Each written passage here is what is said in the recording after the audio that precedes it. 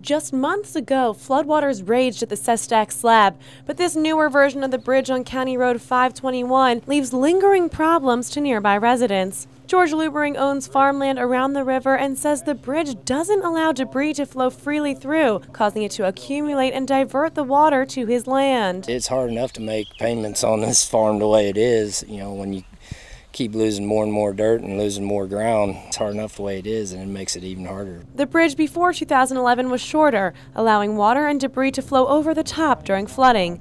Lubering said with each flood he loses around 8 inches of soil. MoDOT Central District engineer David Sylvester says they researched different possible structures before deciding on the one that ultimately stands today. We did do a hydraulic analysis to try and figure out where, what amounts of water would go and how it would work with this bridge. The debris has been what's the biggest concern now. MoDOT constructed the bridge for wildlife mitigation credits. A Department of Conservation study concluded that the Nyangwa darterfish is threatened in the area, and a new bridge would help the species. Marys Valley landowner Norb Plasmeyer has expressed concern over the survey that declared the species threatened in the first place. As I looked at the study, I concluded personally that they drew conclusions on the basis of very thin data. Doug Novinger from the Department of Conservation says they spent years gathering data. There hasn't been a significant increase in the amount of darters, but Novinger says the environment is now better suited for them. What we do monitor are changes in habitat that occurred, and